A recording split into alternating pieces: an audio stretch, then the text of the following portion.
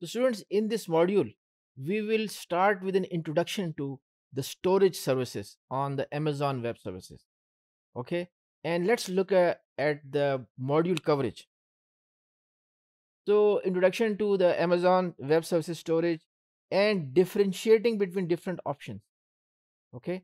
And object storage and key value storage, they are different. Key value storage is in a certain way similar to the databases, and I will do a comparison of this service key based with the databases. Of course, it is very different also. The biggest difference is that this does not support join. This does not support join because it is not a relational database, so to say. So let's go ahead. So when you store a data on the Amazon cloud, okay, on S3, which is the simple storage service, the data is stored as bytes. Okay, bytes means that it for the Amazon Web Services, it is just bytes.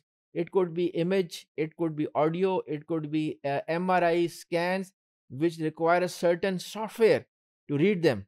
Okay, and this was the first service which was offered by Amazon Web Services. And remember that it has many storage services. So if you look at the module number 164, slide number 11, you will see number of such services which are related to the storage. And the one of them is the Glacier, which is for the archival services, right? So why it is so popular? Why Amazon Web Services vis-a-vis storage is popular? I'll tell you why. There are many limitations of the traditional storage services. What are those limitations? Over here, I look at three limitations: scaling, speed, and cost. Scaling, speed, and cost. The traditional data storage cannot scale so well with reference to what is produced today and what people and the companies like to store. Okay, the scaling is not there, the scale is not there, the growth level is not there. Then is the speed, because if all that data in terabytes, if that is stored on the web services servers of the company, okay, or somewhere else using the traditional approach, okay, that congests the network, that congests the network. All right, and then the cost is there. The traditional systems are nowhere cost effective as compared to the Amazon Web Services that we have discussed and will also discuss in subsequent modules also. Because of the sharing, because of the network effect, because of so many people coming over the Amazon Web Services, this cost of storage is amortized and it is very low. Okay, and there has been change.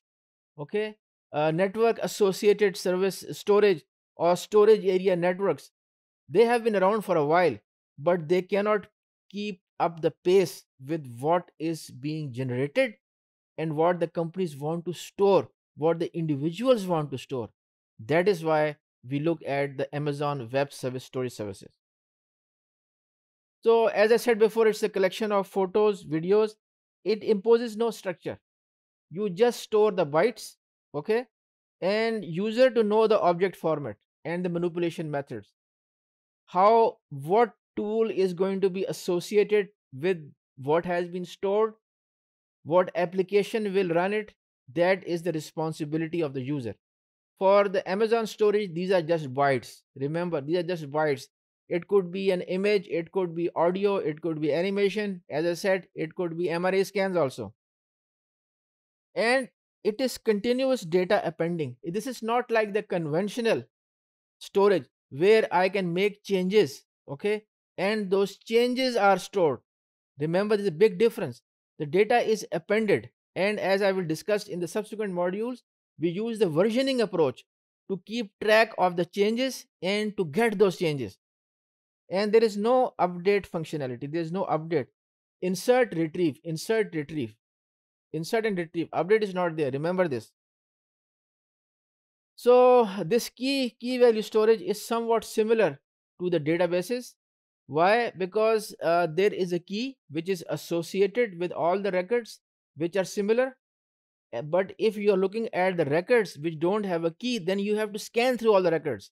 For example, if I'm looking at the addresses and the key is not associated with the addresses, then I will have to scan all those records because the key is not there. So the retrieval is restricted to the key value. And finally, if I need to combine the tables, if I have table 1, table 2, table 3, and I want to combine them like this, combine them like this to perform a join, that is not there in Amazon Web Services storage services.